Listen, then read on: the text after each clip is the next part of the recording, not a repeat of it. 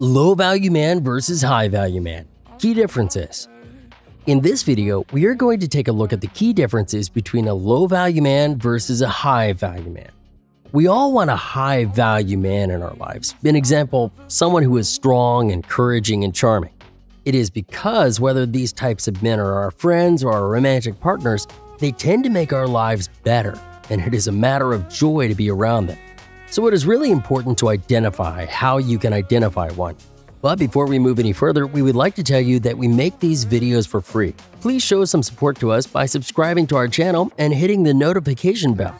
Also, don't forget to give this video a thumbs up. Now that we are all set, let's get into the key differences between a low-value man and a high-value man. 1. Organization of his daily tasks. This perhaps is the biggest difference between a low-value man and a high-value man.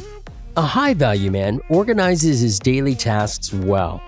He has a fixed set of routines he follows. An example, there is some regularity as to the time he wakes up, exercises, and manages his other tasks of the day. A low-value man, on the other hand, is extremely disorganized. He seldom has a fixed routine, which is why his energy levels during the day are constantly going up and down.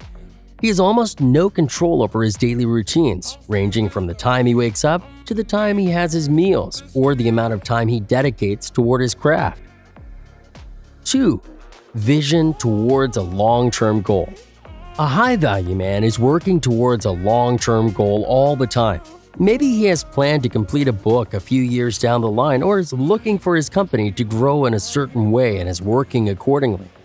These long-term plans help him set up a daily routine to achieve such a goal. A low-value man doesn't have a vision and is not working towards one. You can see such a person switching from one job to another. This means that he doesn't gain a significant amount of skill or experience at a particular work and can't move forward economically or socially. 3. Diet and exercise. It is often said that we are what we eat. And eating healthy food gives us the energy to go about our daily chores in an efficient way. And that's what high-value men are. But a low-value man doesn't really care about his diet, so you can often see him bordering on the edge of being overweight. This makes him quite lethargic. You can see them yawning quite regularly, and that saps down your energy levels as well. Another reason why you see high-value men energetic is the fact that they take care of their physical body by exercising. It does not mean that these people are involved in rigorous gym activities, having a bulky body. But they find time for things such as walking or running or working out without equipment because the more you exercise, the higher levels of energy you have. 4. Empathy and compassion. In the world of low-value men, empathy and compassion are lacking. They don't really care about the feelings of others. So in a situation that is unjust, you can see a low-value man being indifferent about it. He would only raise his voice when the injustice affects him personally. But a high-value man raises his concerns about an issue which affects others as well. You can see high-value men being involved in community work more often than low-value ones.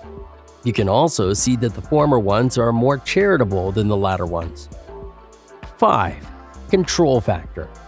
Another thing that differentiates a high-valued person from a low-valued one is the amount of control they exert over other people. High-valued men are busy trying to better themselves. This gives them time to reflect on their mistakes and work on them. This leaves them less time to be judgmental and therefore doesn't make them people who try to control their girlfriends or wives or close loved ones. But a low-valued man is constantly criticizing others for mistakes while he himself is a puddle of bad choices and no learning curve. He is judgmental and tries to be too bossy to the lives of others. 6. Time spent on social media or cell phone. The amount of time we spend using our phones, especially scrolling over social media, can vary from person to person. And this variation curve for a man gives you a cue as to whether he is a low or a high-valued man. A low-valued man wastes too much of his time binge-watching on Netflix or YouTube and spending too much time obsessing over the posts of other people. The time spent on these sites never amounts to anything in the life of a low-valued man. A high-valued man knows how to control his impulses to limit the time he spends doing these things. They spend their time on YouTube on consecutive things or are working towards a project by learning from YouTube or Netflix. Yes, there are occasions when they drift onto a social media site more than what we would think of as normal, but those are off days and not representative of their daily behaviors. 7.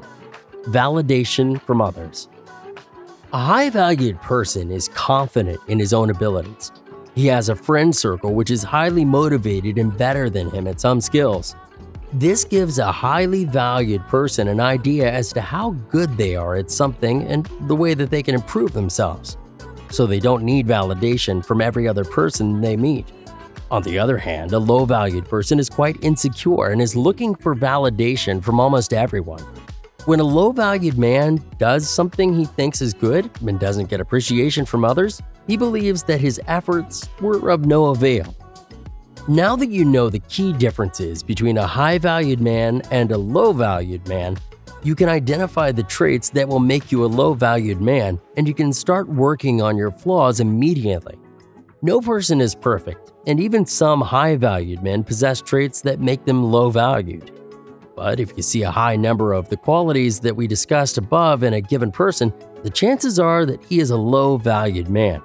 And what is the worst trait of a low-valued person you know? Let us know in the comments down below. Also, don't forget to give these videos a thumbs up in case you like it. Also, do subscribe to our channel with the notification bell to not miss out on any new videos. In the meantime, you can watch the video on the screen.